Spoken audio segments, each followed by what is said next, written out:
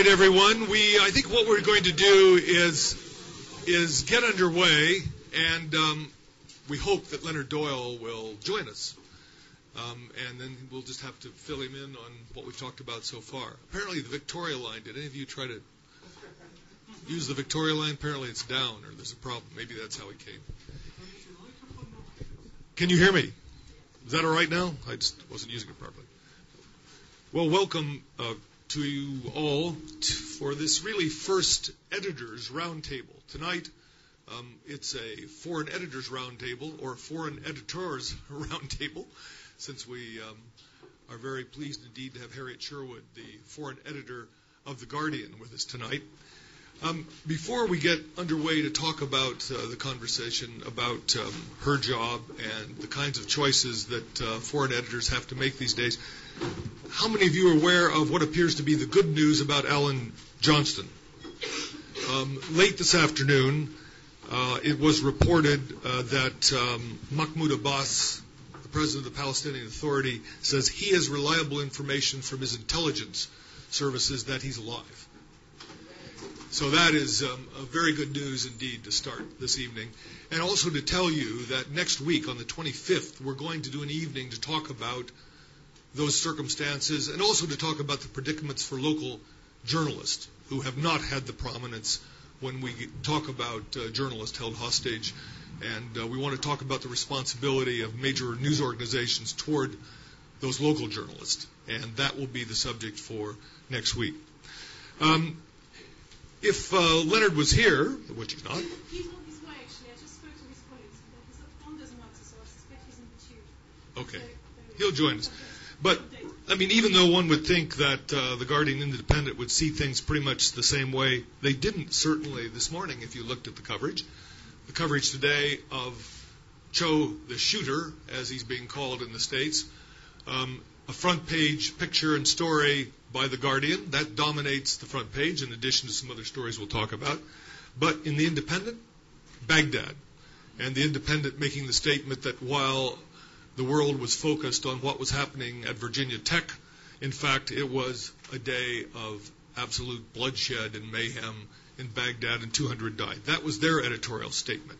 So I guess we get right away to the issue of choices and how those choices happen and the role of the foreign editor in trying to make those choices and argue for those choices inside their own news organizations.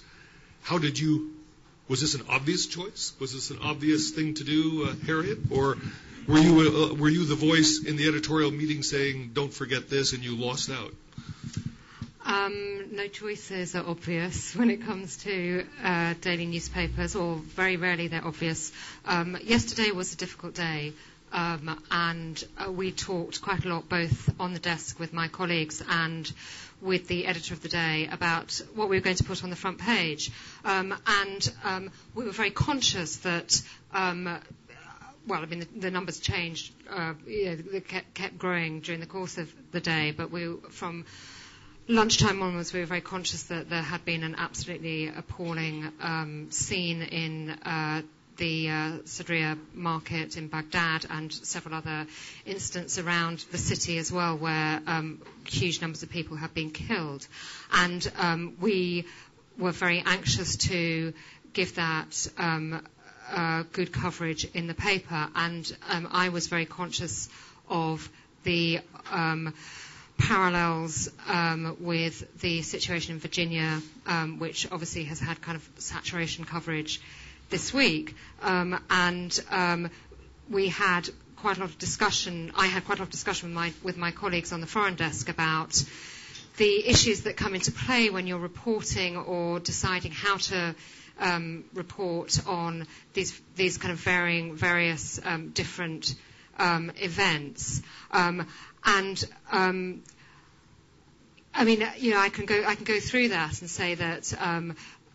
The thing about, I think the thing that happened in Baghdad yesterday was appalling because of the numbers, but the truth is it's an everyday occurrence. Every day people are killed in Baghdad, and much of it goes unreported in the British press, the Western press, and I think that's something that is very worthy of debate and discussion, and I hope we'll kind of explore that a bit further. In terms of the specific choices about the front page, we were keen. I mean, we decided that we wanted to go with the story about Boris Berezovsky because this is a story that we had kicked off when we had an interview with Berezovsky last week, when he said that he wanted to foment revolution, or in fact he was fomenting revolution in Russia, and we've kind of continued with it ever since. So we had our own line on that story, and in fact the pictures of Cho didn't come in until after first edition. We decided that we would do 1,000 words on Baghdad on page 3. I think that at one point we talked about doing a piece on the front as well, which would have been a shorter piece cross-referring to the page 3 thing. That was something that I was quite keen on. In the end, the front page was a composite of 3 different stories, and we put the Baghdad stuff inside, and we put the bulk of our Cho coverage, the shooter coverage, further back in the paper. The Independent, I mean, I don't want to kind of speak for Leonard because he can speak for himself when he gets here, but the Independent is, I'm sure you're all aware, is very much kind of one issue front page. This is what it does. This is the style it's adopted. I kind of, because you always try and anticipate what other papers are going to do, I kind of anticipated that they would do exactly what they did do. It's very laudable, and I think it was a very good front page and very good coverage in the Independent. If you look at the Times and the Telegraph, in fact, there was no mention of the Baghdad bombings until way back in the paper, a long way after all their Virginia coverage. But, so we did discuss it. I'm not sure that the results were, necessarily the right things. I mean, I think the important thing in newspapers is to say that it's very difficult to get it right all the time. You're taking decisions up against the clock. Things are moving, things are changing. You don't have much time. That's not an excuse because, that's what we're paid to do. But it was a kind of difficult and unusual day yesterday. I mean, all days are difficult to a degree, but there were 2 powerful stories, and it was a question of how we place them in the paper. Let's talk about the pictures themselves, the video and the pictures that NBC News obtained from Cho, which obviously, amazingly enough, were, as you know, FedEx to NBC News between the time he started shooting and continued the rampage, which is quite amazing when you think about it, remarkable. Was there any debate about how much of these pictures you should show, either on your website or a video on the website? Was there anyone who was arguing that this is going to create more copycat killers? The reason I ask that question is the chief editor of my former organization, the CBC, made an editorial decision yesterday that they would show one picture and they would show none of the video or show none of the pictures that NBC News provided, that they would show one picture and then they would discuss what he said in summary. But they made an editorial judgment that they should not essentially provide this platform, that the emphasis should be on the victims and not turning him into some kind of celebrity hero in a kind of very warped way. Was there any debate about this in The Guardian, about what to do with these pictures? I don't know what happened last night because, as I say, all this happened fairly late on.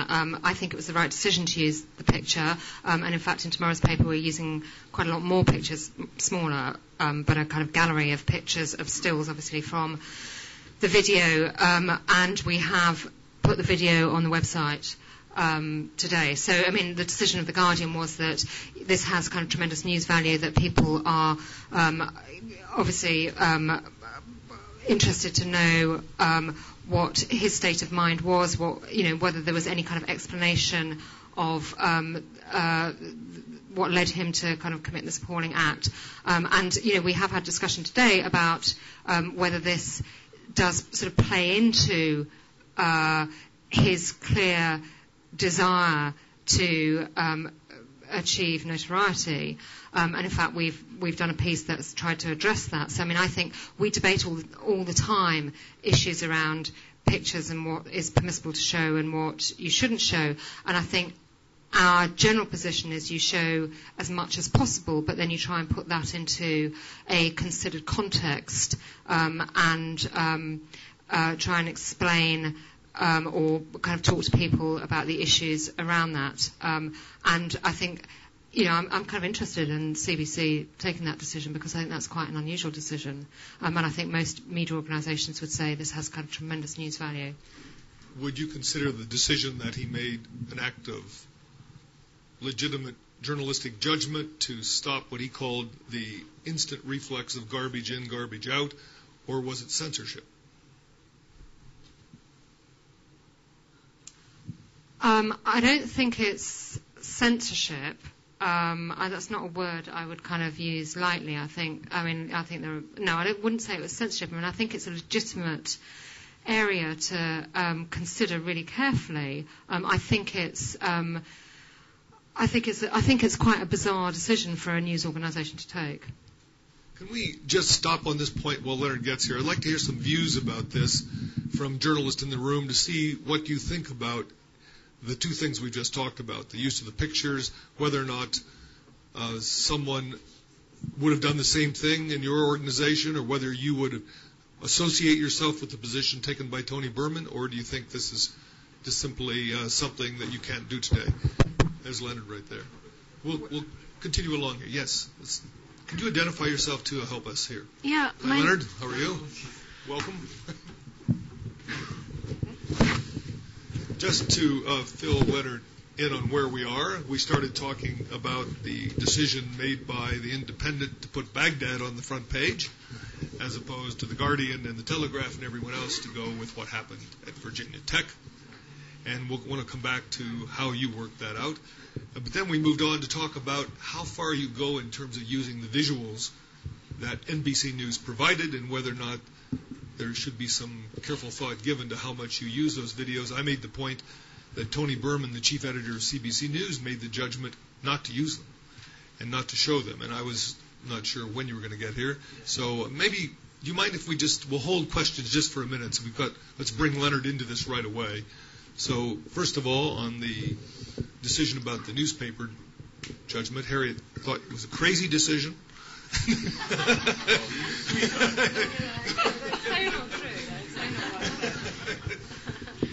We need a little confrontation. Khan's not here tonight, so.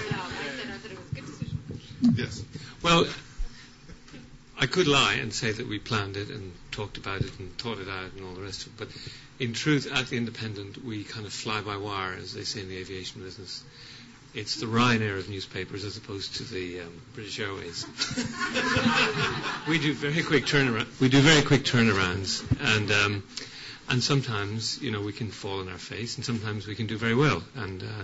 But that's a function because we're a much smaller operation than the Guardian, which I used to work for and have the highest regard for.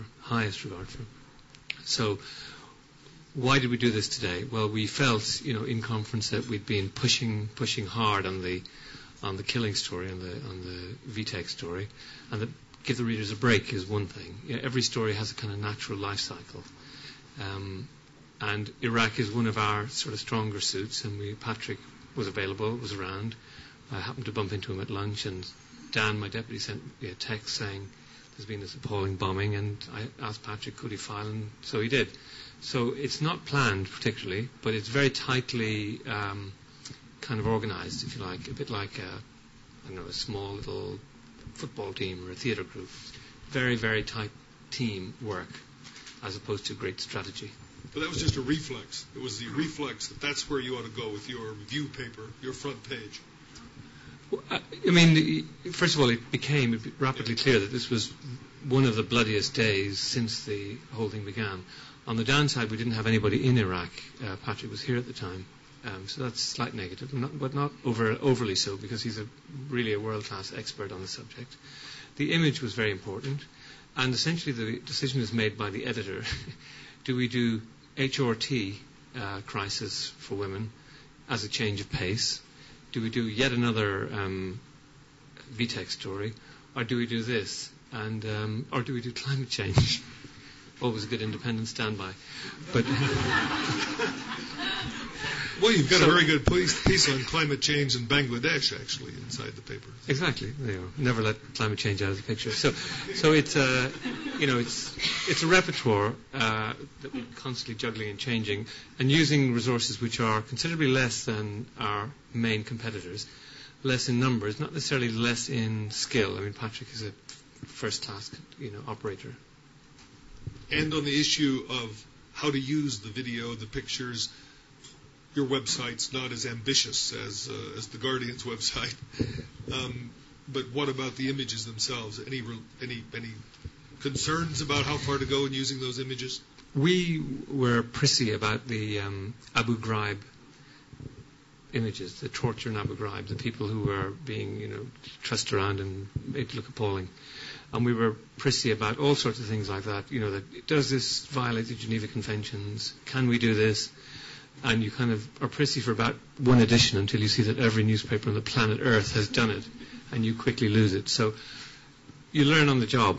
And in this case, I think there's also the distance between us and the VTech business helps a lot. That decision isn't nearly so hard. Much more difficult decision if you're in the United States. Some of your readers are parents of, cousins of, all that. I think at remove, it's an easier decision to go ahead and publish them. Can you understand why the head of a major news organization, in this case the chief editor of the CBC, a very big public service broadcaster, could reach the decision not to show those visuals? I think he's just plain wrong, Let's take a couple questions on that issue before we move on, just because I think you wanted to ask a question about that. Identify yourself if you would. Thanks. My name is Shireen Sadeghi. I've worked as a producer at the BBC World Service in the America section for the last 6 years, and I'm also a PhD candidate at SOAS. I just wanted to address the issue of the different covers, because it's really come to a point in the Western press where there's not much of a difference between tabloid coverage and broadsheet coverage. And with all due respect, I really don't think that what happened in Iraq yesterday is an everyday occurrence. I mean, there are people being killed in Iraq every day, but not 200. And frankly, I understand the market value of putting Joe on the front page of a newspaper. Certainly with that image with his guns, and he looks like that killer from the film apparently that he was obsessed with. But in terms of news value, I don't see that. I don't see that at all. So my question to you is, as an editor who is in a position to influence society, which you are, to influence society and tell people, well, this is what's important, this is what matters to your life, this is what you need to know. How can you, on a daily basis, how can you feel comfortable with these tabloid images on your front page? I think there is a big difference between tabloid papers and we can't use this phrase tabloid anymore because most of the papers are tabloid. I think there is a big difference between what you might call the quality press and the popular press, and actually I think there's also differences within the quality press, and I think the quality press, and by which I'm really talking about the Independent, the Guardian, the Times and Telegraph, still does have a commitment to reporting what's happening in Iraq, and that is a kind of daily commitment, although it's extremely difficult to pull that off because there's kind of huge security issues, and it's just very, very hard to actually get anybody kind of on the streets talking to Iraqis and finding out what's going on.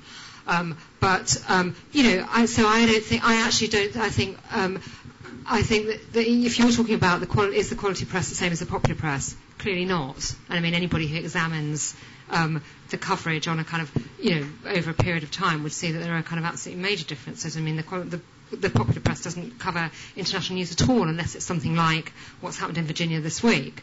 That's the first point I'd dispute. I think that, the thing about as I said before, the Independent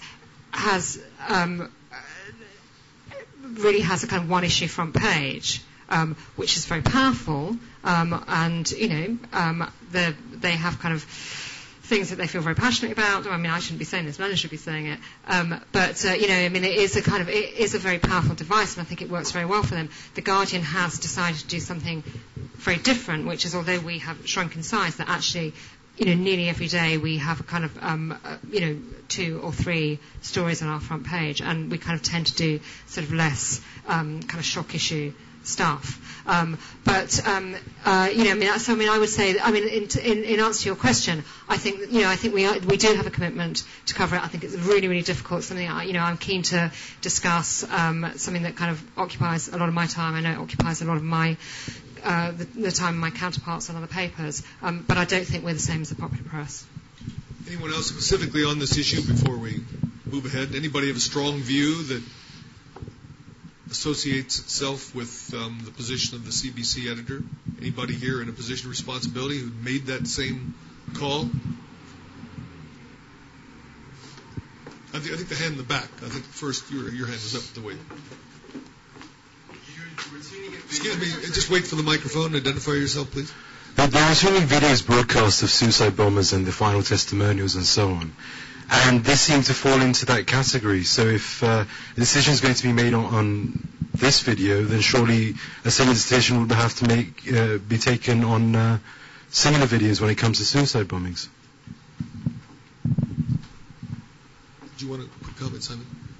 Yes, hi. My name's Gavin Nason. I work at the Media School at Bournemouth University. I also work with the Dart Centre for Trauma. And what I find interesting about this discussion is we always get stuck on the pictures. And while the pictures are really, really important, when you have a disaster, it's kind of a mad scramble to get the story. There are other kinds of content. There are people being interviewed who've gone through traumatic experiences, who are being thrown into the spotlight. But I don't know CBC's coverage, but I'm assuming, though, they didn't stop themselves from interviewing people who'd found themselves in positions of trauma. And so those moments need, I think, just as much attention to get right as the photographs that you put on the papers. And one of the things that really gets to people who've been caught up in these incidents is when reporters misreport what they saw and experienced. And I think that's something that every newspaper and every media outlet needs to take more seriously than they do at the moment. I guess there's no question there. Well, I suppose you could turn that into a question and say, what do you think about that as a you're right. statement? Gordon? I think he just wanted to make a comment. Okay, is there any other? It's Paul Wood, from defence correspondent for the BBC. Hi, since nobody's going to stick up for CBC, let me put it to you as a question in this form. By the way, I don't want to turn this into a discussion about the CBC editor. I just thought it was interesting in regard to the issue of the pictures and another point of view. So. Sure. About 2004, we realised that people were being beheaded in Iraq so that the jihadist groups could get video pictures of people being beheaded out into the world's media. And at that point, people really dialed back their coverage. There was obviously, for the BBC, a serious taste and decency issue in showing these images. But when that awful realisation came that people were being beheaded just so we would cover it, that really made us think very hard about the extent to which we did cover it. Similarly with the gunman in Virginia, if Leonard, for instance, thought that this man had done this so that these images would get shown and he would be remembered in a certain way, would that not be a very powerful argument for not showing these images so the next serial killer doesn't do it so that he will get the coverage? To some extent, but you kind of supposing that the Little Old Independent has an effect on other serial killers around there. I think they go for the red tops more than they go for the Independent, to be honest. But there is a serious side to your question, and I acknowledge that. If I could just return to this issue here, because it gets to the heart of the difference, if you like, between the Independent and other media. I think it's just worth returning to for a second. What we're trying to do is differentiate ourselves from the pack, if you like. And the pack tend to, you can see what they're going to do every day, and in conference about 4 o'clock, we know this is the big story, this is what's going to be there, unless they have an exclusive or something different. And what we're trying to do is not shock, as somebody said. We're trying to create a discussion about something that we think is interesting and that our readers will think is interesting. And I'll surprise you and tell you it's about climate change tomorrow. It's about Australia, the first developed country to suffer the effects of climate change by having an irrigation ban for farmers right across the country. Now, there's a reluctance to go down the climate change route again, but this, we thought, is a discussion point. It's a developed country that's been in refusal about climate change. So what we're trying to do is stay, watch where the herd is going and go somewhere else if at all possible. Let me ask, how does competition, though, affect your decision about coverage? The Guardian, Harriet was talking about before you got here, had a real scoop in terms of the Berezovsky story, which influenced media around the world. Is the Independent going to be reluctant to pick up on that story because they know every time that someone picks up the story, it's going to be attributed to the Guardian because they're the ones that broke the story? Will that put you off considering giving it higher placement? Well, there are different sorts of exclusives, and that was a terrific story, absolutely fantastic. There are others which just, are there. Abu Ghraib is one. When it happened, you couldn't get away from it, so you quickly have to get on board it and put it on the front page. Berezovsky you can be a little bit haughty about and refer to in down column and give them some recognition, but we're not going to put it on the front page. Of course not. So, that's essentially how it works. And you will stay with it. Now, are you going to campaign on that story? You've got a big story.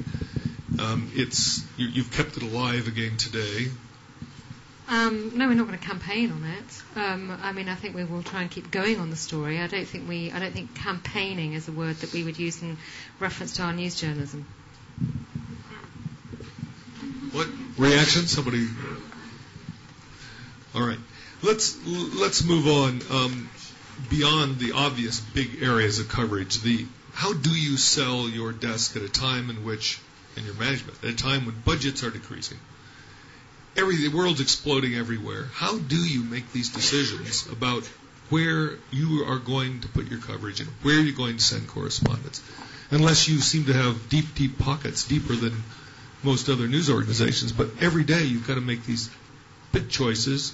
You have reduced space because of your new format in the Guardian for the news hole is smaller.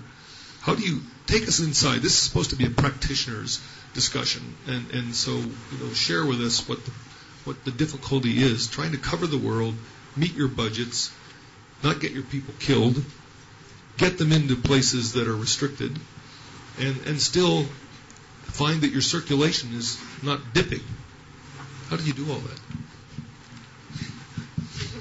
And we should point out Leonard doesn't have to worry about this much longer because he's about to become the Washington bureau chief, longest-serving foreign editor of 9 years. Harriet's in her 4th year, so she still has this task, but you can be even more candid.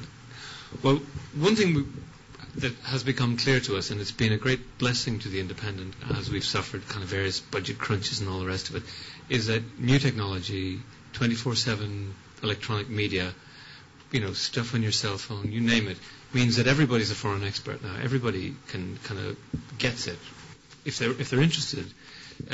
My bosses at the Independent, they're experts in the foreign world. So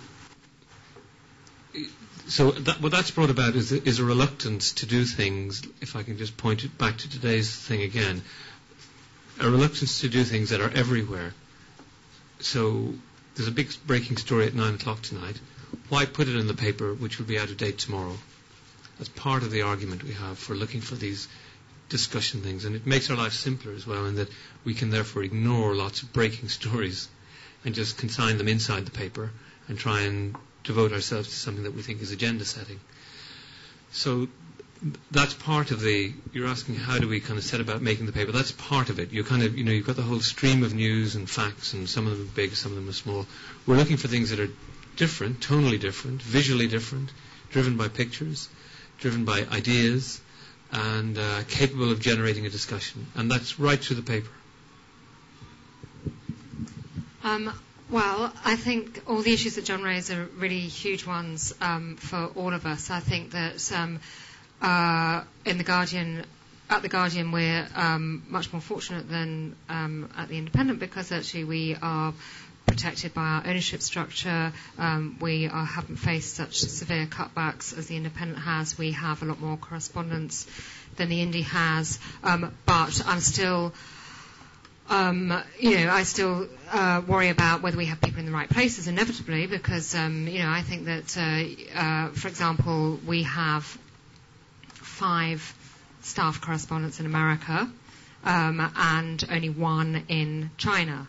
And you might think that actually, given the changing world we're all looking at, that maybe we should move some of our American resources into Asia. But, I mean, these are kind of big issues. Although we've been less exposed to the kind of harsh, cold winds blowing through the British newspaper industry than the Independent has, we still don't have carte blanche to spend whatever we like. In fact, I mean, we have to be very careful about what we spend our money on. But that tends to be in terms of which stories we choose to cover, where we send people to, and that kind of thing. And in a way, I mean, the other thing which is a massive issue for us, and I think for everybody, although Leonard may not agree, is that John mentioned the fact that the space in the Guardian newspaper has shrunk, which is true. But we have had a massive expansion in terms of our website, and we're doing more and more stuff that goes on the Guardian website, which is a kind of fantastically big growth area for us. We're investing massive resources into it. This is kind of where we see the future for the Guardian, and in particular for international news. We're very lucky to have a very successful website, and one that the Guardian's prepared to invest more money in, and I think that's where you'll see kind of growth areas from now on. Which doesn't mean to say that we're going to ignore or neglect the newspaper. The newspaper is still fantastically important to us. But I mean, I could talk for hours about what I think the kind of role of foreign correspondents are. But the truth is, I think it's really important to have people out there doing their own reporting. And it's true what Leonard says. We live in a 24/7 world in the sense that everyone can access an enormous amount of material on the internet, and we can, anybody in this room can access newspapers anywhere in the world, and we can all be experts. But I mean, I think that people do want some kind of guidance through that very information-rich world, and I think that the Guardian or any newspaper can sort of provide it, rather than people just having to deal with massive amounts of raw material. Your editors have quite different views, though, about the role of the web. Your editor, Mr. Kellner, has been much less enthusiastic about the supremacy of the web and podcasting and filing online. Obviously, your newspaper breaks stories first online. Made a big issue of the fact that often you'll file first online. I mean, how do journalists meet? Where is it going? How much original reporting can reporters in the field, in bureaus, many of the people who've been in this room have been in the field, can they meet all of those web deadlines, find original stories, not get themselves killed, and not work themselves into a state of exhaustion? Well, I perhaps can talk a bit more freely about this, because we kind of ignore a lot of that stuff, and we hear a lot of stories from Harriet's staff about these things they have to carry around, and they have to file their story and get this web thing going and do the podcast, and it's a nightmare. Now, perhaps it's the new dawn and we're just missing it. Maybe that's true. But we are a newspaper, and I think, if I can just perhaps be controversial for a minute, the differences that are emerging is that we are about having a very tightly edited newspaper that's communicating some of the big major issues that are going on in the world in as coherent a way as possible with our readers. Personally, less is more in a newspaper very often. Having a fleet-footed, experienced journalist who can interpret a story, get to the place, is often a lot better than having three staffers squabbling about who gets the first byline, which is undoubtedly the case, and I've witnessed it myself in other better endowed newspapers, and it often happens. So there's a lot to be said for a slimline model. There definitely is, provided it's tightly edited. And on the web issue, I mean, there is a serious issue here. Undoubtedly, we will one day go that way as well. But there is definitely an issue of distraction for journalists. Try and get a print journalist to take photographs, with some few exceptions. They just don't want to know about it because it's distracting them from what they're trying to do, which is in itself a job. So likewise, when you got the cassette recorder with you, or the digital recorder with you, or the handy camera, whatever, you can readily kind of end up with a bad version of the wires. And this goes to the issue of podcasting. I mean, hands up who listens to the daily political brief from the Washington Post every day. It's appalling. It's like print journalists are not broadcasters. They're just not good at that, Paul. give a print journalist a broadcasting job and it's execrable. And it's often execrable the other way around, I have to say as well. So I think there are horses for courses. And undoubtedly we have to, the next generation will perhaps be more multi-skilled and multi-talented. But I think there are issues to think about there. It's going to be interesting, though, when you're on the receiving end as a Washington bureau chief, when your reporters are being asked to do all these things, how you're going to respond. No, I am the reporter. Oh, you're not just going to be assigning stories, you're going to be reporting. So how is your handycam work going? Well, we don't. As I said, we don't do for that. We just try and file too many stories a day by lunchtime. Do you want to answer that? Yeah, I think there are a huge number of issues that we have to deal with, and I think that absolutely what The Guardian does not want to do is turn our correspondents into kind of wire reporters, because actually the wires and the agencies do that brilliantly, and what we need to do is kind of bring something that's kind of special, which is a kind of particular Guardian take. And I feel very, very strongly that it's very expensive to have foreign correspondents based all around the world. They cost a lot of money.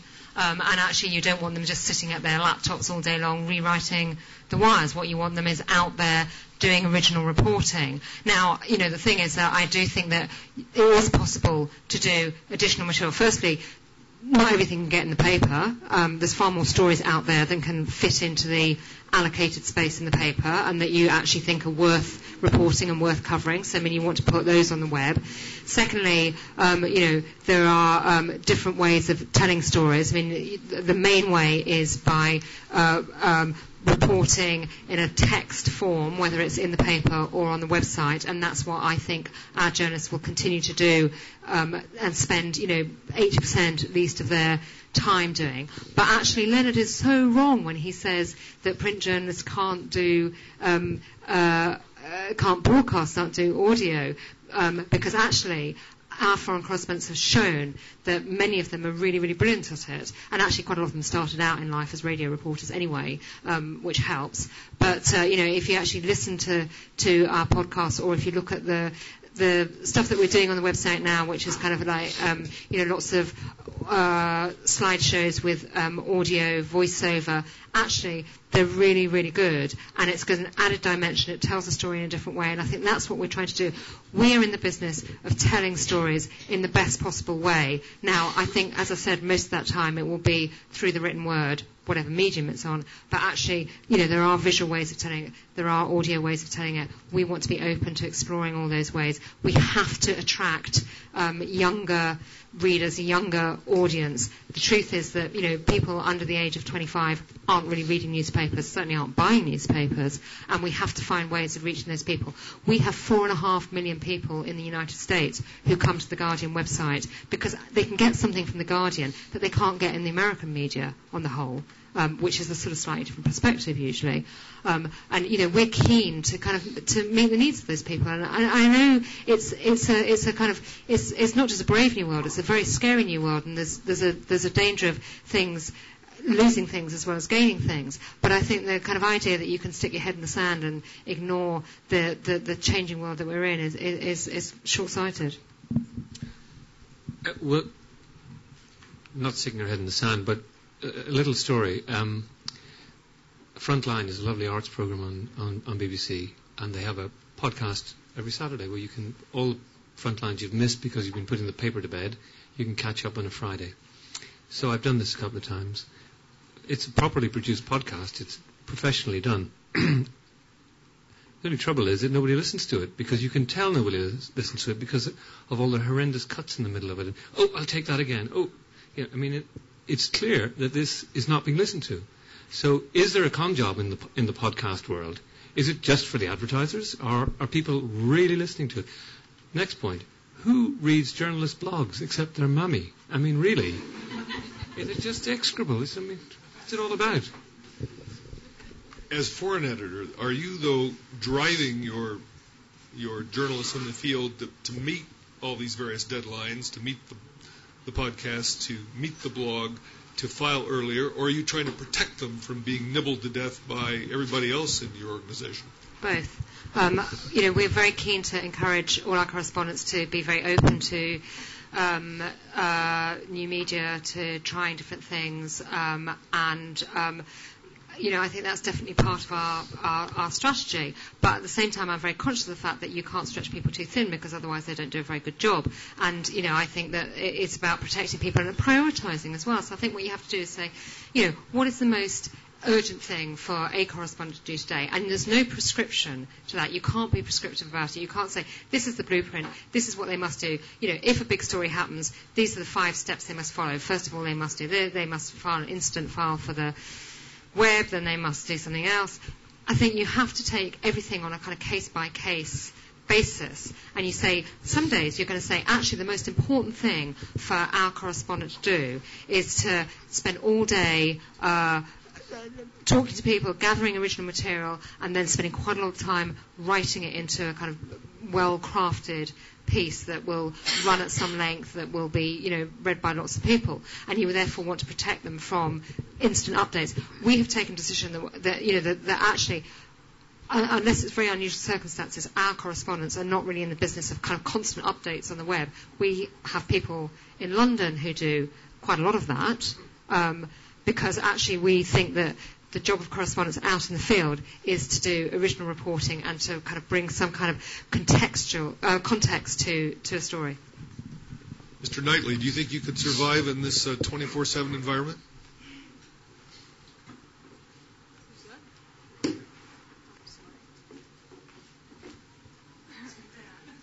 Oh, sorry. I doubt it. My most important question to both of you would be simply this. How long will it be before you start to ask your correspondents in the field to carry a video camera as well as their notebook? How long before you ask them to become multifunctional and cover everything for every different form of media? Well, some of them are already doing that. Actually, we're not doing much in the way of video, because I think video is particularly a sort of specialist skill. But we now are training all of our correspondents to do audio material, and at kind of huge expense, we have flown every single correspondent back to London. Well, we did one lot in January, doing another lot next week, to train them in these particular things. Now, that doesn't mean to say that they are going to be doing them all the time, but I just think that actually, in the future, most journalists are going to have more than one skill, i.e. be able to do more things than just write a fantastic piece. But you have to recognise what people are good at. There are some people, some of our correspondents, who are the most brilliant correspondents, but actually can't take pictures, aren't very good at audio. That's fine. We're not going to sack them, because they bring a hell of a lot to, the thing that is The Guardian. But we've also, over the past few years, hired some younger correspondents. In fact, one of our most excellent, multi-skilled journalists came from The Independent.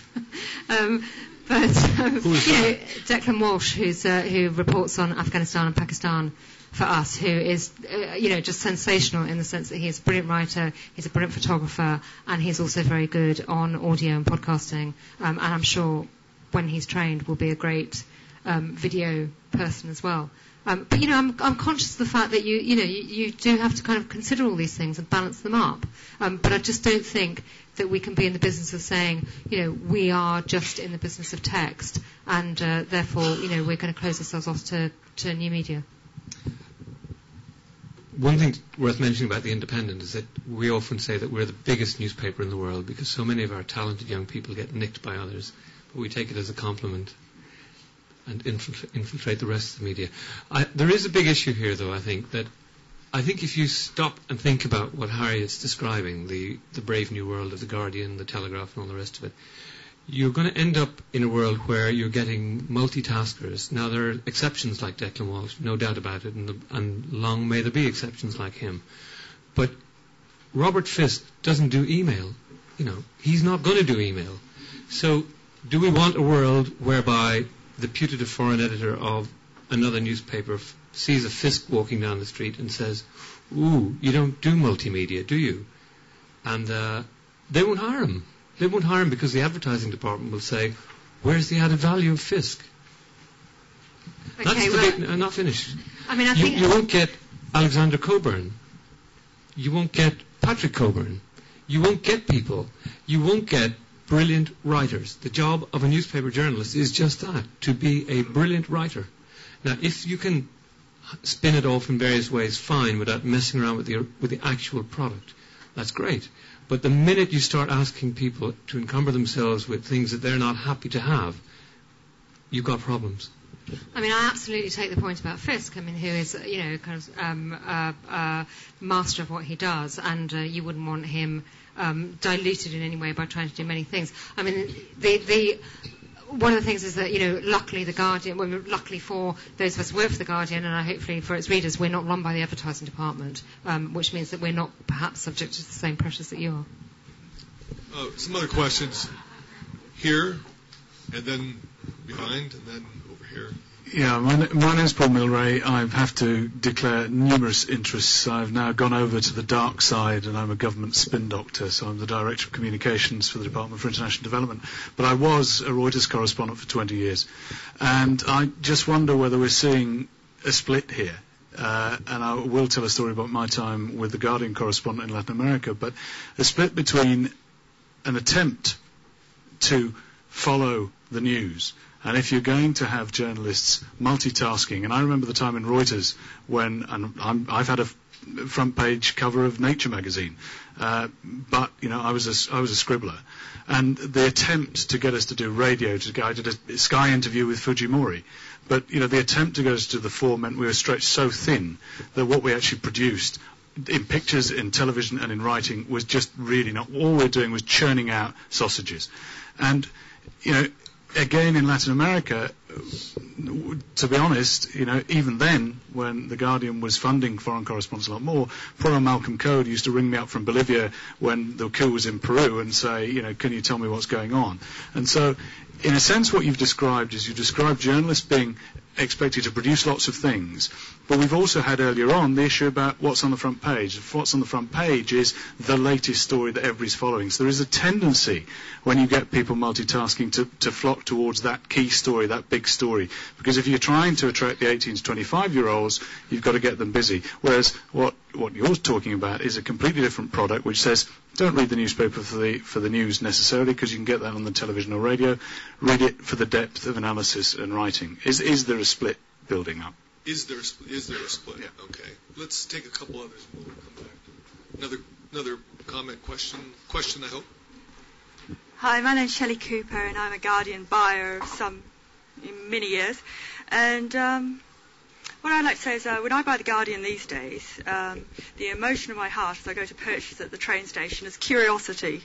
And that's an emotion widely shared by my friends. And it's just that there's no sort of lie-in these days. I mean, you're talking about the job of news management, getting news in the paper and all that sort of stuff, and I respect that, and there must be a very big job, but it's very confusing in a situation where the armed forces seem to be ill-used in many people's opinion. The world's plunged in a chaotic situation.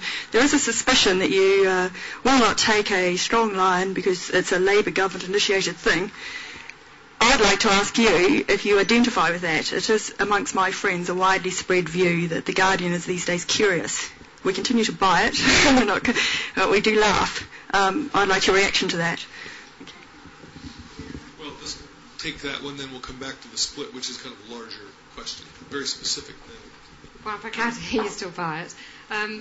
I think that one of the things that we feel very strongly about is that there should be a division between news reporting and editorialising.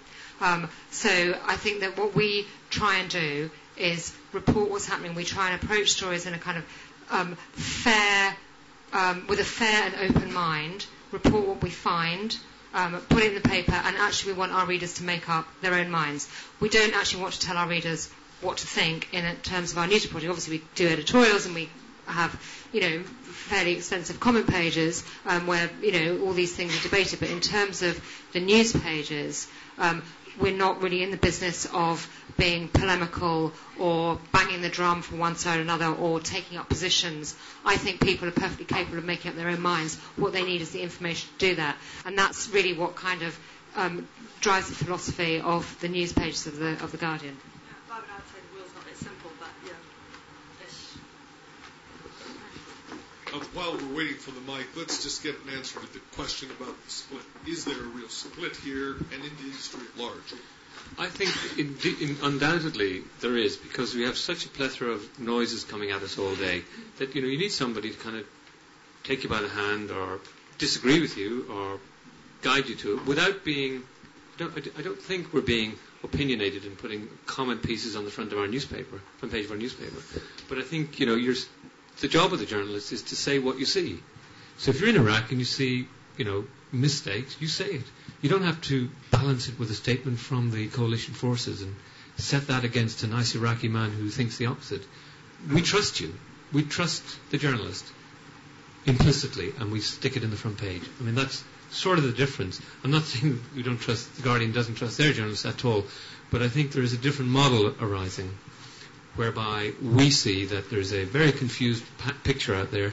Government is telling you lies, military is telling you lies, armed groups are telling you lies. Let's try and take a path through it, which won't always be right, but we hope it will help people come to a conclusion. Yes, I do think there's a split. I mean, I think there's a split in the sense that I think the Independent has decided very consciously and very effectively and successfully for that paper to kind of go with very polemical front pages, very campaigning front pages to address a particular audience they've got about 4 stories that they kind of stick with very assiduously, which are all very good issues, but are kind of quite, as I say, polemical about it. I think we decided to do something different, which is to not kind of batter our readers over the head, but try and give people the information to make up their own minds. I don't think that's the only split. I think there is also a split about the future and the future, how we're going to kind of continue reporting the world. And despite everything that Leonard says, I think that actually, I'll go back to what I said. I think we have to kind of find new ways of reaching people.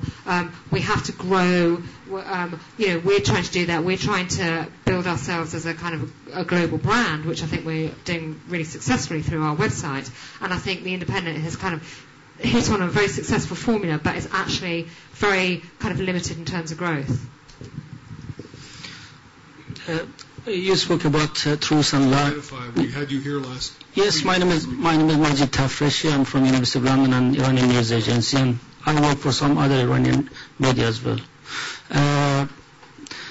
You spoke about truth and lies, and you spoke about the differentiation between editorials and coverage.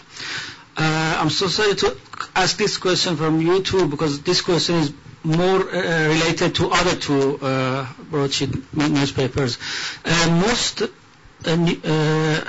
the coverage and editorials I've seen in the last 2 years on Iran actually mixed between editorial and the coverage. You cannot differentiate, especially in Daily Telegraph. I had a research about one writer, 50 articles of one writer, famous writer. His articles, 49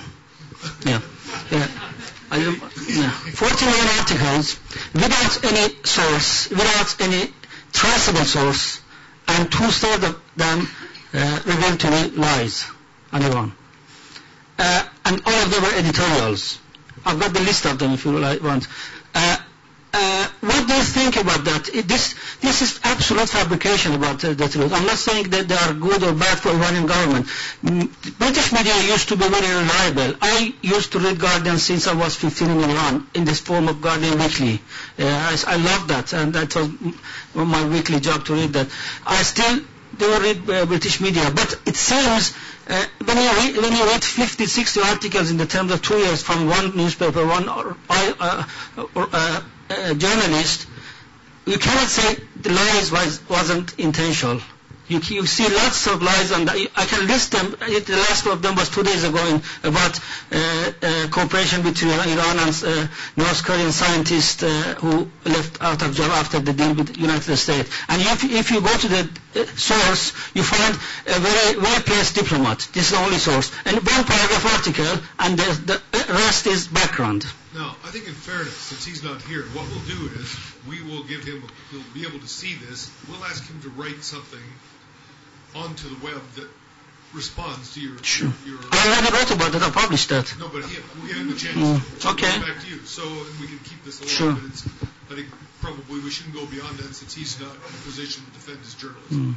And I don't know if you want to... Well, just on the subject of Iran, I mean, probably the most shocking thing about the whole issue of the captive sailors and all the rest of it, I think, when you step back from it, isn't so much that they were selling their stories to the papers, is that the papers, certain papers, were paying for stories. And I think we've got to talk about this a bit more in discussions about the British media.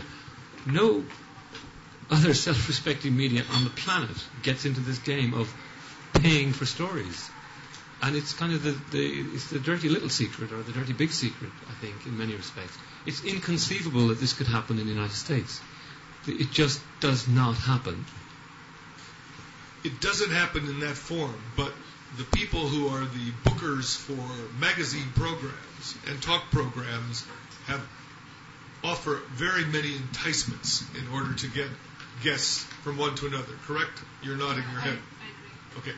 So, I mean, it doesn't exist in that form in terms of print journalism. But then what about the purchasing of memoirs and withholding of information when someone has an exclusive story and they've already got a book deal and they don't put it in the newspaper because they hold it? Talk about Bob Woodward holding information from the Washington Post because he has a big book deal. He doesn't publish it right away. Isn't that a variation of checkbook journalism?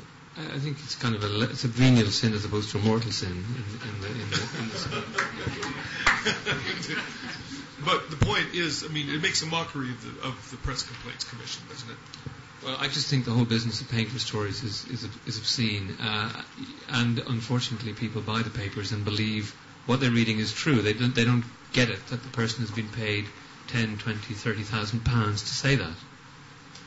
I mean, that's where it's a complete abomination. It's just appalling. Under no circumstances would you pay for a story. Absolutely. We couldn't pay anyway if we wanted to. Our policy is we don't pay for stories. Anything more you want to say about the situation in terms of the Iranian coverage? In terms of, we don't have the tabloids here. This shouldn't be too worthy. So if there's anybody representing, by the way, the Telegraph or a tabloid, or who would like to sort of defend the handling of those stories, please speak up. Ask the question. We don't want to be this to be, as I say, overly worthy. No one wants to say anything. Any other questions on these issues before we move on? Thank you. My name is Bobby Pathak. I'm a freelance journalist and a documentary maker. For my sins, I'm a former tabloid news reporter. I'm sort of curious. I'm going to ask a mischievous question, and I'm kind of curious because Harry, you both, and also Leonard, you're both coming from different angles here, but you're talking about the altruism and the weight and reach of journalism. Harry, you're talking about multi-skilled journalism, and you're talking about not diluting the quality of single-skilled journalists. Well, how do you reconcile that altruism or the weight and reach when you are both representing the least read newspapers in Britain, and you've got to get people to read the newspapers?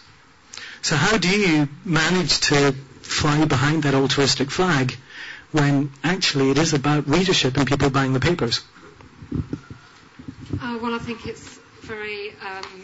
the truth is that fewer people are buying papers, and I think it's a great shame, and I think that we're facing a kind of crisis of journalism in this country, because I think there's, things that absolutely must be reported that are going on in the world, and, you want them to be read.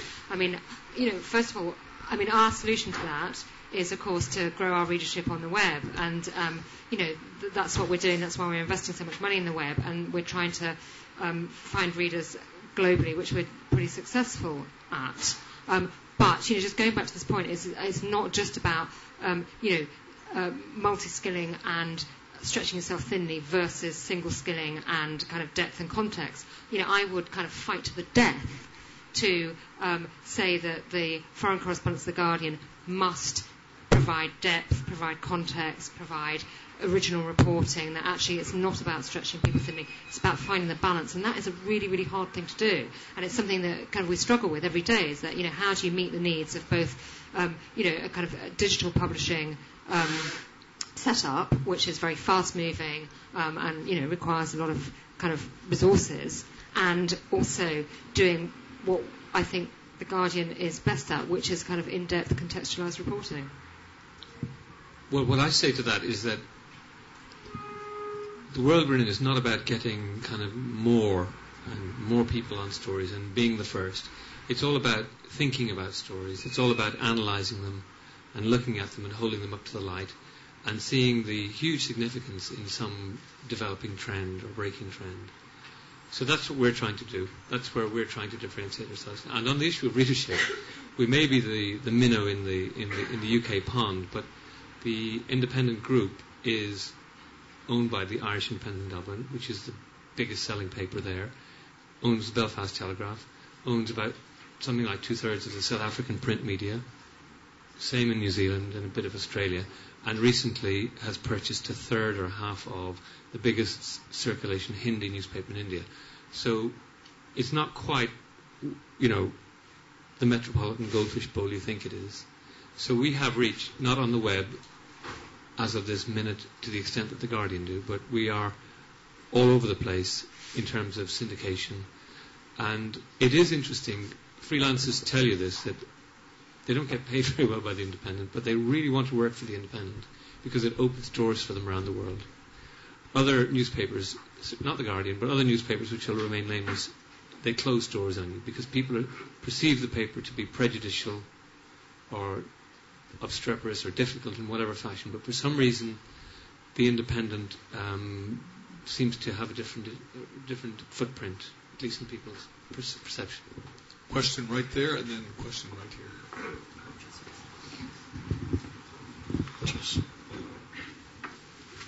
Michael Gilligan, I do some bits of news research for a selection of non-profit organisations. The Berezovsky story today was a cracker, and it was also a cracker on Monday.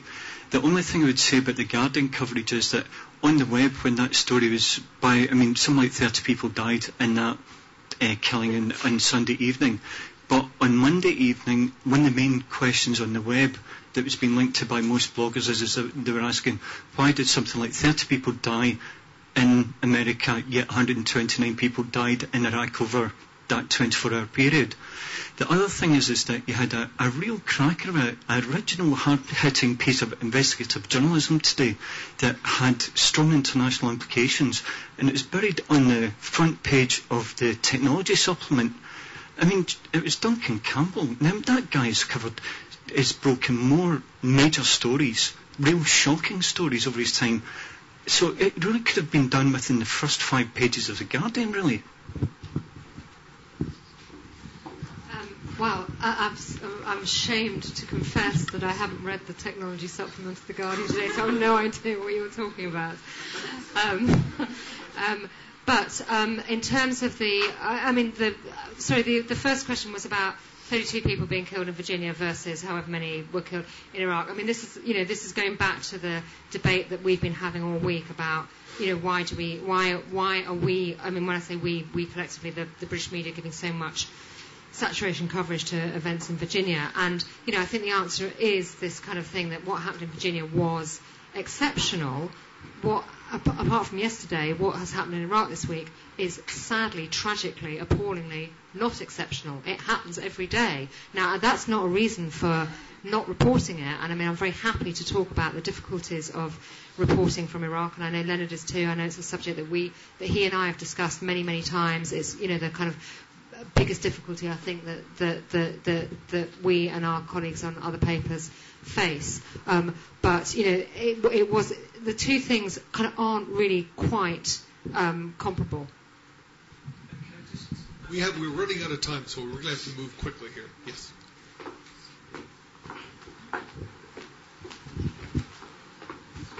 Thanks very much. My name is Wyman Yoon, and I'm a Guardian reader, but I'm also a New York Times reader and a Washington Post reader, a journal reader. I read Dawn from Pakistan and The Hindu, and all of this is on the web. Now, given that I have access to all this information, and increasingly, albeit in the English language, and given the fact that this is only going to increase as more and more papers go on the web, what is the point of foreign correspondence? And forgive me for being slightly provocative here. Well, you can't do without them because many of the papers you talk about, I mean, the American papers have fantastic foreign correspondence, but developing world newspapers, by and large, don't because they're so expensive and so, Sorry, maybe I wasn't making myself clear. If I can get the news from the source, from the country which I'm interested in, I would say it's great that someone like Declan Walsh is in Afghanistan covering news from the Guardian point of view. But I'd also like to see more local coverage, or rather local journalists giving me their points of view.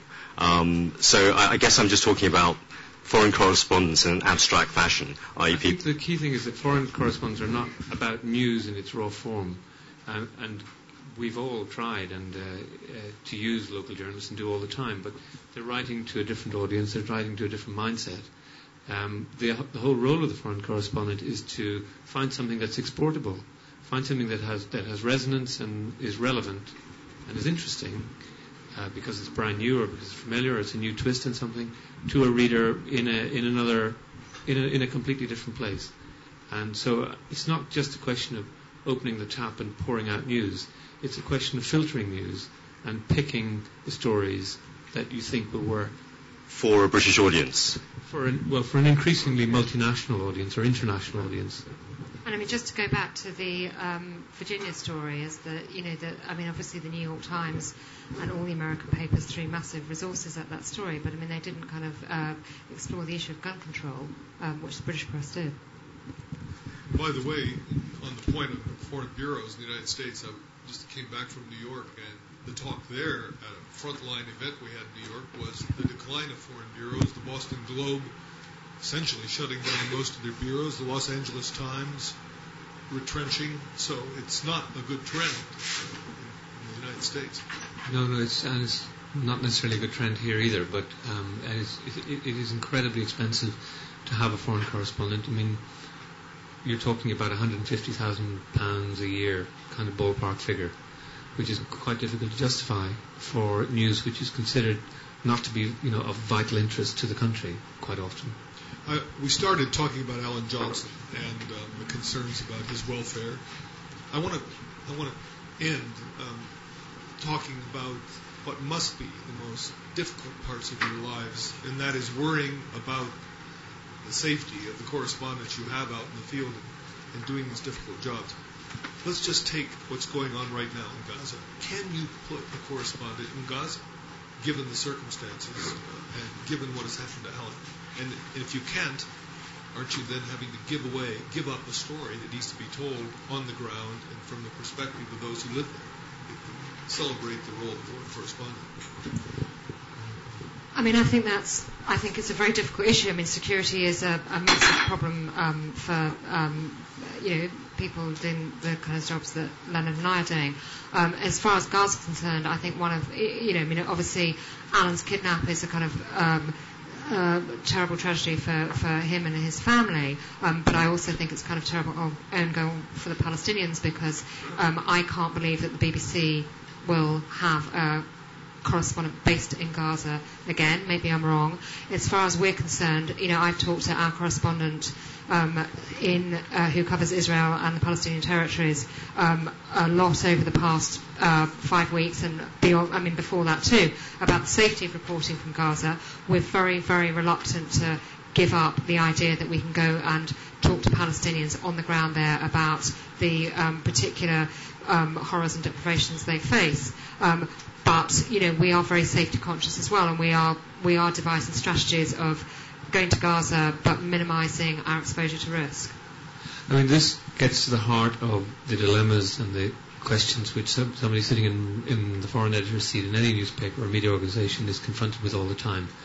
on the one hand, your instinct is safety and protection and all that, but you're not always going to get the liveliest stuff if that's your guiding instinct all the time.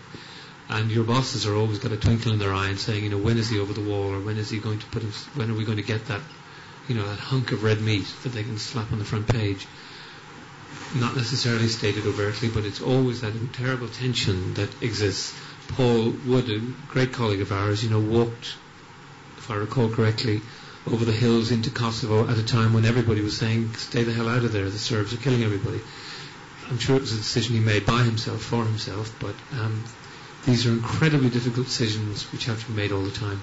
And Gaza is at a turning point, really, because if the worst is true, and if there is an Al-Qaeda type element operating in Gaza, then the rules are changing completely, and there's a whole sea change happening on a story that we've become very well versed in reporting.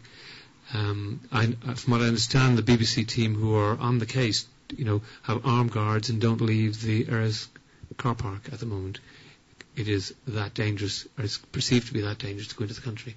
So it's a very difficult time, and it's a very difficult subject for people in our kind of position. It must be draining as well, just from a personal standpoint. I think it's very difficult, and when you have a correspondent who is in a very risky situation, you do worry all the time, and we try and keep in close contact with our people. It's not just Iraq, it's not just Gaza. We've also, because we've all sent correspondents into Zimbabwe recently, that was kind of very worrying too. There is serious penalties for reporting without authority in Zimbabwe, and there's lots of other countries that are very dangerous too. So it's very, very worrying. We had a correspondent who was kidnapped in Baghdad 18-20 months ago now, and that was a particularly kind of ghastly time, mostly for him, but also for those of us on the desk who felt responsible for having sent him there. I want to ask you about your responsibility to local journalists, and specifically I want to talk about what happened in Afghanistan. After the Italian journalist was released, we know that the interpreter journalist Ajmal Naqshbandi was executed, and he never figured into the negotiations. And the Afghan Journalist Association withdrew its services, stopped covering the Taliban for a week out of protest. At our forum in New York earlier this week, Elizabeth Rubin, the writer, challenged the international media there. She was talking about NPR and others, and asked the question, would you, in sympathy with local journalists who have had one of theirs killed, murdered, would you support that and not cover the Taliban for a week? I think journalist strikes are kind of mad. The NUJ this week has decided to go on strike in Jerusalem because of what's happened in Gaza. It's nuts. You can't. I think just withholding your services, it's just crazy. You don't do that. But there are real serious issues about the safety of the people who actually help foreign correspondents. They don't help them, they make it possible. Foreign correspondents can't operate without good drivers, good interpreters, good protection, whatever it may be. And when those people are in trouble, there are very, very important issues here of their humanity and their protection, which Western media organizations tend to run a mile from. I know The Guardian is a big exception here, and The Independent, I think, also. We absolutely try and look after fixers who get into trouble, get them out of the country, places like Iraq, places like Zimbabwe, where our reporter was denounced in the British media, and we had to get him out of the country because of some awful calumnies that were being spread about him. So we tend, and he's a local reporter, he's a Zimbabwean.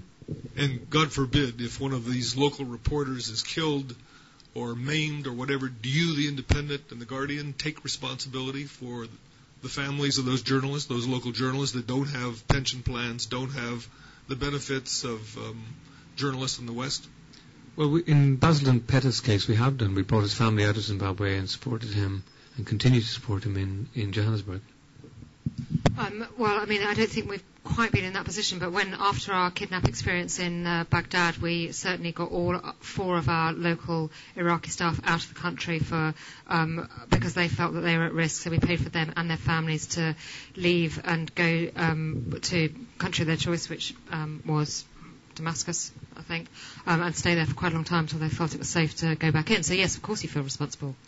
And on the issue of withdrawing your reporting in solidarity with local journalists in a country I agree like... with Leonard on that. I mean, I think that journalist's primary responsibility is to report on what's happening in the world, and you can't do that if you're kind of on strike. Okay, we're coming up now to 9 o'clock. We're winding down here, but I think we have time for a couple quick questions, if not long statements, questions. So okay, hold on, just wait for a mic here, down here first. Thank you. Right. Whoa.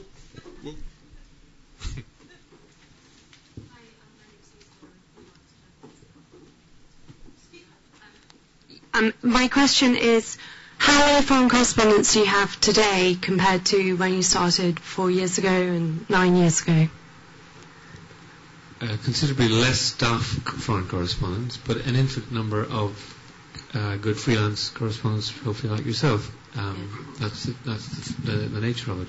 Yeah. We have about 10 full-time staff correspondents.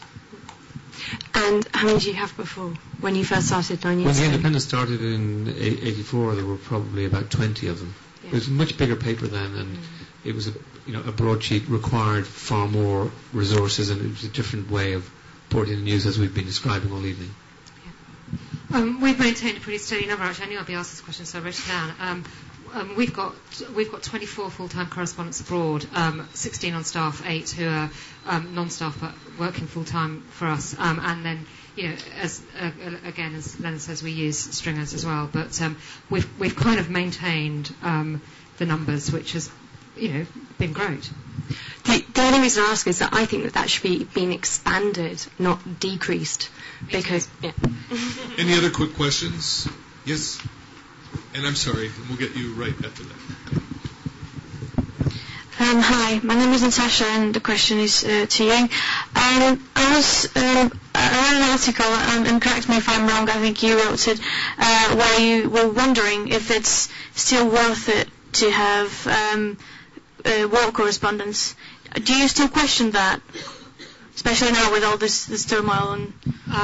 I don't think I've ever written anything that says. I know it was in the Guardian. I'm sorry if it's not you. But no, I don't think it can have been me. I mean, I have said I think there needs to be more honesty about the difficulties of reporting from Baghdad, and I think there are kind of very serious questions that I know everybody takes very seriously, and we talk about them all the time. I think that sometimes we're not as honest as we should be about the real problems in actually kind of doing a proper reporting job. And I mean, I have been on record as saying that I think that, but I mean, I'm sure Leonard would agree that that there's a risk-benefit calculation that you have to make. Is the benefit of being in a very dangerous situation worth the risk? And you can't be prescriptive about that. You have to make judgments. Actually, the correspondents are the ones who really have to make the judgments, because they're the ones who are on the ground, who are facing the risk, and who actually know the situation best.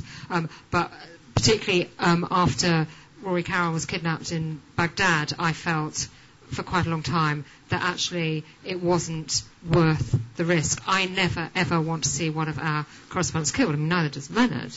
But I kind of we now have gone back to Baghdad, and we are there, not all the time, but fairly regularly, under very specific, controlled conditions. But it's a kind of horrible calculation to make. No, that's absolutely right. I mean, the big issue all the time is getting sued, getting somebody hurt, and with getting somebody hurt way above getting sued. This is a thing which keeps you awake at night. The need to be on the ground and to get the reporting, and at the same time the need to keep that person safe. But I should also say that I think by and large you find that print journalism is a safer occupation than photographic journalism. Photographers have to be there where the bullets are flying. Video people speaking to camera are often far more exposed in the run of things, and by and large get hurt a lot more often. That's not true, Leonard. Well, because the INSEE just completed a 10-year study of all the journalists killed in the past 10 years, and the number of print journalists killed is almost identical to the number of journalists killed in broadcast. I'll speak even less now. Way back. Did I miss? What was that? My name's... We're running out, but let's take a couple of very quick questions. My name is Armel Khan, and I'm a freelancer. I wanted to ask both of you, out of curiosity, what are your plans for coverage of Iraq once the Americans and the British leave?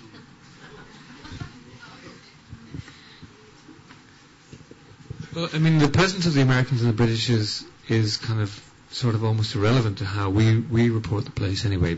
Patrick Coburn will rarely go into the green zone, if ever. Probably more dangerous in there than outside. We were opposed as a newspaper to the war in the first place, and to the occupation, and the sooner they leave, the better, actually. So perhaps we'll have a lot more coverage in the future. Will it be on your front pages as well? If it's dramatic enough, and if it merits our moniker as the Views paper, of course it'll be on the front page. Yeah, I mean, we don't have any concrete plans for when that's going to happen. We don't know when it's going to happen, but we are committed to the story, and I can't see that commitment diminishing as a result of the coalition leaving. Hi, my name is Fiona O'Cleary. I'm a student. Just very quickly, what extent do you collaborate on how you run a story, or... Never really, but we will try and undermine each other and set false trails. And I once managed to get it's a good tip. I managed to get the retainer of a Guardian stringer doubled overnight by calling. This was in Zimbabwe, by calling Andrew Meldrum at the time, and asking our correspondent there to go and see if she could find Andrew Meldrum. I needed to pass on the message to him. And that somehow worked its way back to London, and his deal was doubled overnight. No, that's right. Guerrilla tactics is quite useful. We don't collaborate on stories. I mean, over the issue of security, we have talked about what the problems are and how to deal with them, and we do kind of share information on that, because I think that in those circumstances, collaboration is more important than competition if you're talking about the safety of correspondence. But on stories, I'm afraid, sadly, we don't. But you'll find that the correspondents, without telling us, collaborate all the time in the field. Was there a question right behind? Did you have a question? No. Then the last question will go right here. Hi, my name is Mark, and I'm an MA photojournalism candidate at London College of Communication. And my question is sort of your motivations for using that Alan Ken photograph of the massacre in Virginia Tech, and as far as the layout was concerned. Because I noticed on the Guardian it was used mainly as a panorama, it was tightly cropped as it was. This was several days ago. And whereas you guys ran it both spreads, front and back. And the pixelation was very pixelated because it was blown up so much. So I was just wondering about how you came to those decisions, and also, maybe a bit prosaic, but on the use of an article, massacre on the campus versus massacre on campus. Oh, yeah, we did have almost identical headlines on that day. I mean, actually, I'd say on both these questions, I'm not the person to ask, because, I mean, questions about use of photography, we talk a lot, and I'm involved in discussions about whether we should use certain types of pictures, whether, particularly when you're talking about very gruesome pictures, dead bodies, that kind of thing. But in terms of kind of crop and that kind of thing, I mean, I'll leave that up to the people who are experts on it. And again, on headlines, I think it was us who used the definitive. But I mean, that's probably for completely insane reasons, like we needed to fill out the line. Whereas, maybe on the Independent being a tabloid format, there was just sort of slightly tighter space, so they dropped it. Being a compact format. The issue of the picture, I mean, what we did is a kind of wraparound picture that time, and that's why it was probably more pixelated. So, just to conclude, really, if there's a difference between the two of us, I suppose it's that the Independent is trying to be Newsweek every day, or The Economist every day, if you're high-minded about it. And I disagree fundamentally with Harriet's slur, which I let pass, that we just have 4 stories that we bang on about. What we do, I think, is we identify some key stories, and within which there are a myriad of different developments. Finally, coverage in your 9 years that you're proudest about as a foreign editor, at least in terms of the performance of your journalism, a story that you wish that you'd done better, or a story in the world, part of the world that you feel you've done badly in terms of covering? Both of you. 9 years and your 4 years. I think stories that I'm proudest of are the war in Lebanon last summer, where we did chuck massive resources at it and, kept going day after day and gave it lots of coverage, and we had a brilliant team on it, and that was a kind of great moment. I also think that the tsunami was another moment where I was kind of proud of our coverage, and I was also proud of the fact that we kept with it, and for a whole year after the tsunami, we went back to the same village every 6 weeks or so to see how the reconstruction was going, and that showed a kind of commitment to the story. I mean, the stories that we failed on are kind of numerous, and there's lots. And I think one of the things about working in this business, doing this job, is that there's always things that you wish that you could have done better. Putting a newspaper together, is done in a tremendous rush. It's not a kind of perfect thing, and every day I wake up and think, I wish I'd done something better. I wish I'd taken a different decision. There's no such thing as a kind of perfect paper. There's lots of stories that I think we haven't done as well as we could have done. Well, it's an unfair question because the memory plays tricks on you as to what you did. But one story does stand out to me as being a seminal story, and one which probably is a hallmark of the Independent. And it's the story that Robert Fisk wrote on the day they pulled down Saddam Hussein's statue, in which he said in his last sentence in that story that this is the day the insurrection begins. And that, if we try and do anything, I think that's what we're all about. All of the quality newspapers is trying to identify the deeper trends which enable people to have a broader understanding of it. The failures are too many to mention, so I'm not going to mention any of them. Thank you, Harriet, very much. And Leonard, thank you, and good luck in Washington. Thank you very much.